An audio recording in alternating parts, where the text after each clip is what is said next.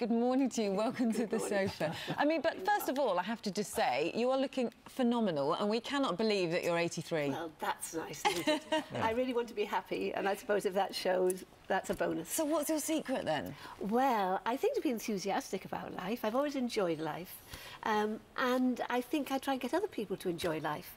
And then you get a lot of feedback. So it's really being with people and watching them develop as well that helps. So I mean, but there's having hobbies as you get older, and there's throwing yourself out of a plane. So what is it about it then that just makes you want to keep doing it? It's just wonderful. It's the ultimate sense of freedom. That's what the psychologists say. And I mean, you go into the blue sky, you see the clouds below you. Sometimes you see the sun shining on them. You go through them, and that's another wonderful experience.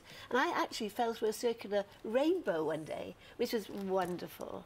But I think the main thing is to have something that gives you a passion.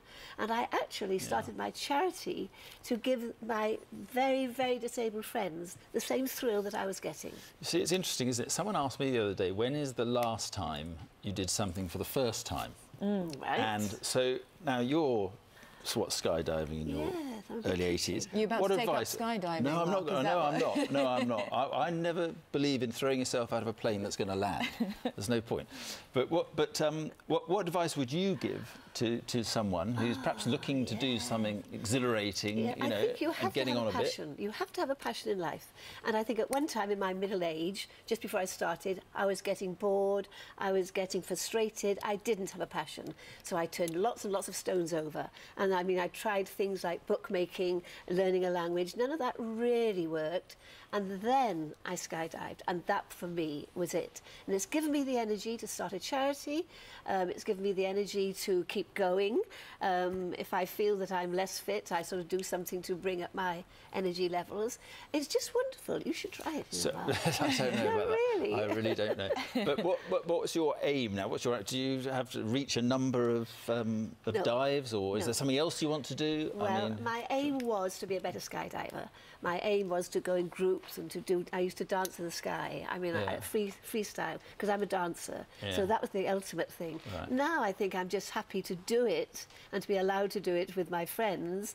And what is my next thing? Well, I want to look at schools and creative learning in schools. Right. And I've actually started working with schools because I believe in creativity, expressing yourself. However, now, and when I say to you laughingly, you ought to do a skydive, I don't mean that. I think whatever we do, because we should just find a passion, whatever it is. Yes. You know, that's what I mean. Goes against it if you actually hate it and are terrified. Yes, your potential, whatever works for you, whatever gives you a buzz. Yes. But go on until you find your buzz. Well, it's so lovely to meet you. It really is. You're an absolute treasure. You are, and I know you're 84 on Friday. Yes. Unbelievably. So a big happy birthday. Go and celebrate with a skydive. Yeah. Why not? Go and have a birthday skydive. Thank you very much. My daughters did it last year. I'm sure absolutely they said, terrified. I know, but they were clinging to their instructions. Yes, and then they said it was the best thing they'd ever done afterwards. It was. Yes, you see, it was. We should push our comfort zone. Yes, you're right. Very good. Dilys, thank you very much.